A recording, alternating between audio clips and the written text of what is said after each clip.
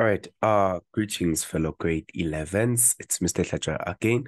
Look, now what you are going to be looking at today, we are still looking at our 2 and 3D shapes of our, sine and cosine rules, or rather, the shapes, which is the trigonometric shapes, right?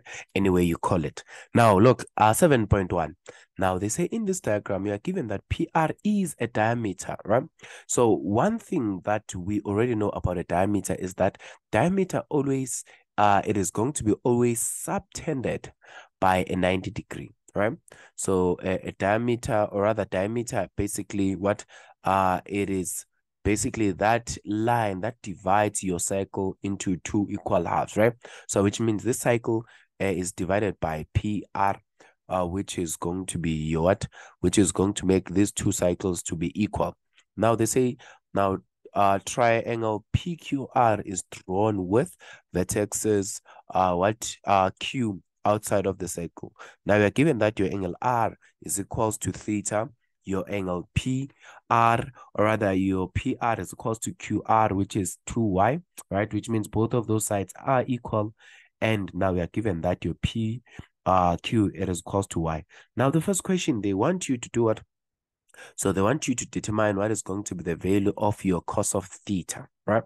So they want you to find out what is going to be the value of your cos of theta. Look, now already here you are given cos, so which means the rule that you are going to apply, it is the cosine rule, right?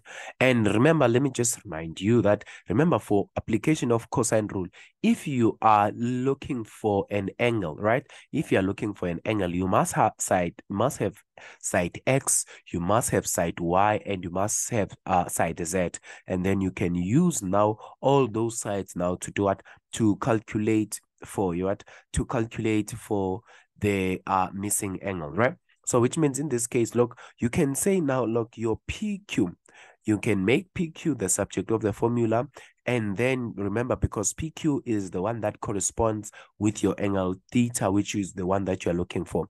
So look, so the first thing that you can do, you can say, look, now my PQ, remember your PQ, if let's say you were doing for PQ, your PQ is going to be this side and also this side, right? This side and this side with this inclusion angle.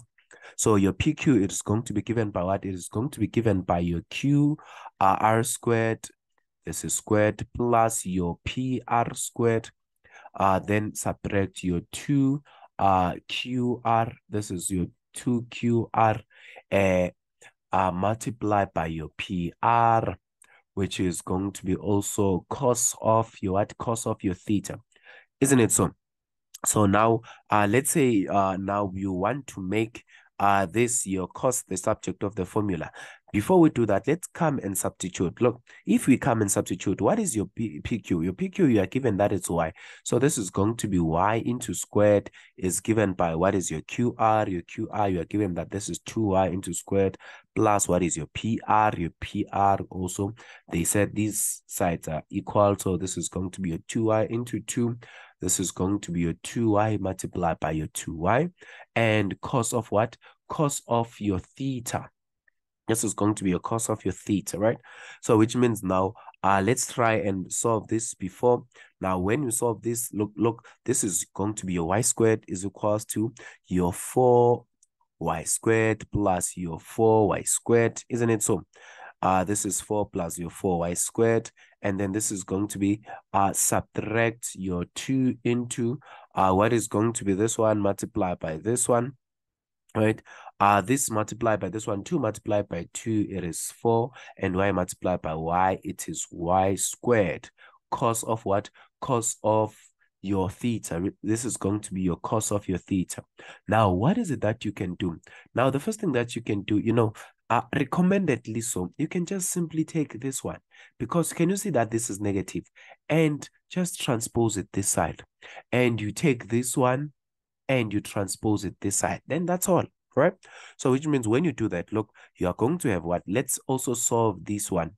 Now remember, when you solve this one, this is going to be 2 multiplied by 2, which is 4, right? So which means which is going to be 8, so you're going to have 8y squared cos of theta is equals to what? Is equals to, look, you left these two things here, right? You left these two values. And let's see. Now, if you can add on these two values, what is it that you are going to find? Now, because, these are one and the same thing. Now, what is it that you are going to find? Now, this is going to be your 8y squared. And then when you take this one, this other side is going to be subtract y squared. Right? So which means now what is it that you're going to have? This is going to be your cos of theta, which, or rather 8y squared cos of theta is going to be equals to, look, when you have 8 and you subtract 1, this is going to be 7y squared. So then you divide by 8y squared, you divide by 8y squared, right? What will happen? Basically, these two are going to cancel and these are going to cancel, which means now, therefore, your cos of theta is going to be given by 7 out of 8 or 7 over 8, right? So this is the numerical value now of your cos of theta. Altogether. Now, hopefully this makes sense. Now, let's look at this, this last one now. What they basically want you to do now. The last one they want you to say now, if QR, so they say if QR cuts the circumference of the circle at T, right?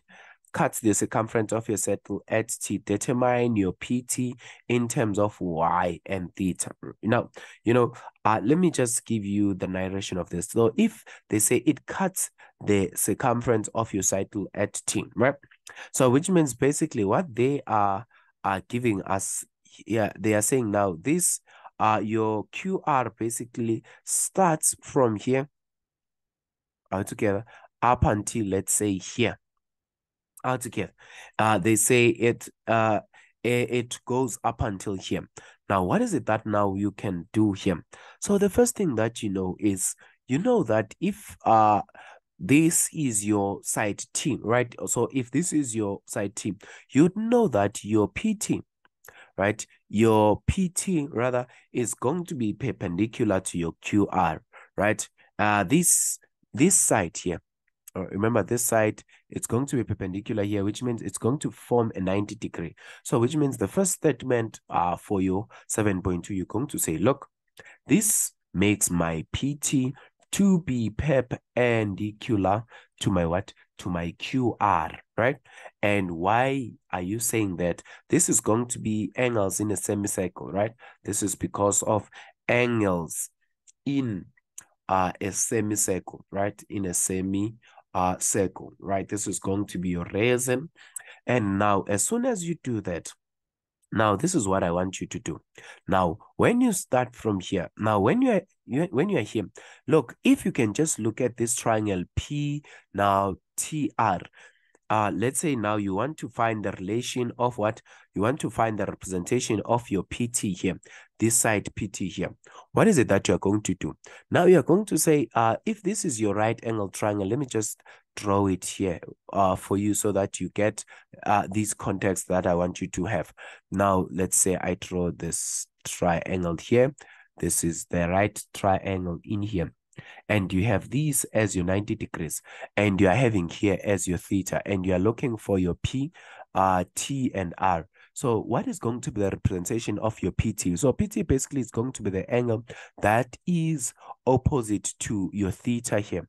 That is going to be opposite to your theta, or it's going to be the side that is opposite to your theta. And now you are also going to use what? And what else are you given? You are also given this side here. Can you see that you are given a 2y here, which means this side is 2y. So which trigonometric ratio then are you going to do?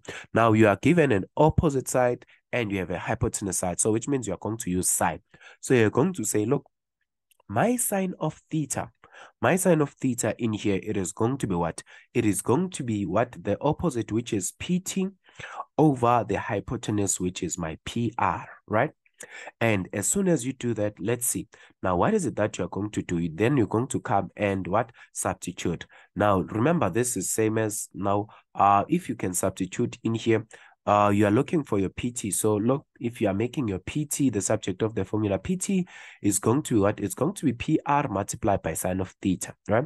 It's going to be PR PR multiplied by sine of theta.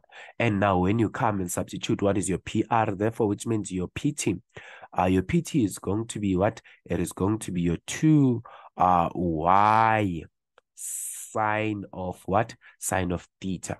And then you have successfully represented your PT in terms of what?